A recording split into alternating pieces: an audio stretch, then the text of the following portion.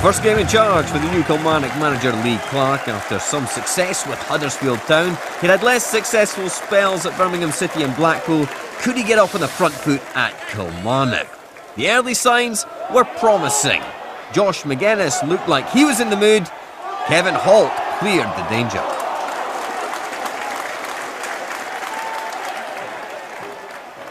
And there would be more menace from Magennis soon after.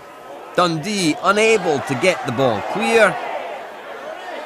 But Holt again doing enough to foil the Northern Ireland international, who fired into row H, or thereabouts. Clark keen to get his point across, and Kilmarnock continued to dominate the first half. Gary Dicker with the effort over the bar.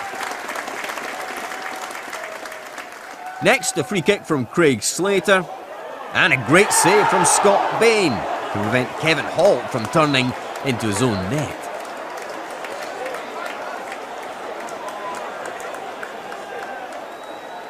The Killie chances kept coming.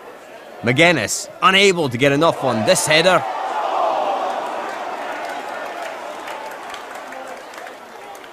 But he'd get plenty on this one.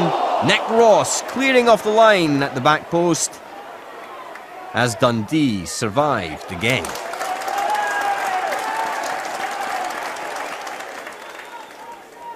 So plenty of positives for Lee Clark, but no goal. Dundee's big chance in the first half would be created by Greg Stewart. His pass found Rory Loy. His shot was deflected over the bar by Lee Hodson.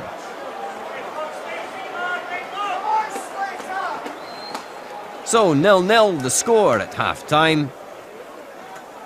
In the second half, Dundee set about creating more chances. Kane Hemmings neatly set up Paul McGowan, whose shot was well saved by Jamie MacDonald.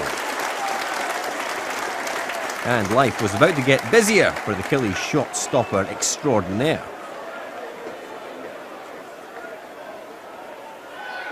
Kane Hemmings has scored 18 goals this season for Dundee.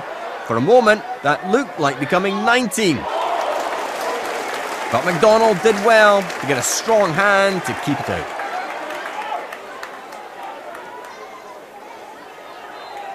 With time almost up, Dundee almost nicked it. Darren O'Dea with a first header. His central defensive partner Thomas Conrad with a header just wide of the post.